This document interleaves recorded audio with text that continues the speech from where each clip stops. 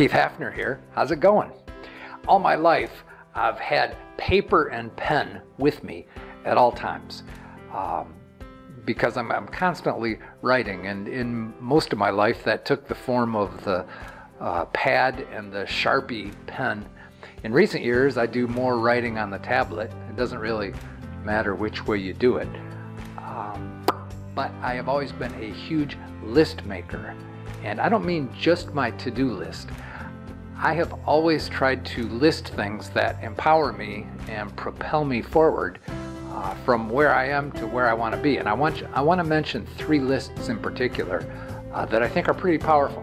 And if you get in the habit of directing your attention and writing these things down, I think you'll be glad you did. The first list is the list of things that you have been procrastinating on.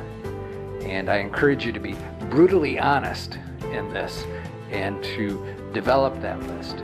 The second list is a list of things that you're grateful for.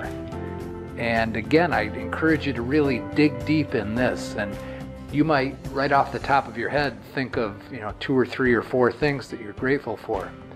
But I encourage you to sometimes spend a little time on this and expand that list to 20 or 30 or 80 or 100 things. And I think you'll like the state of gratitude that it puts you in. The third thing is sort of connected to these, and I think you'll see the power in this once you start doing it, and that is just to list the things at which you could be doing better.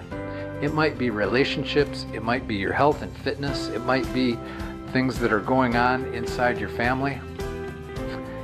The thing about making lists is that it causes you to think in very specific ways and in things that are especially relevant to what you've got going on in your life. Give it a try.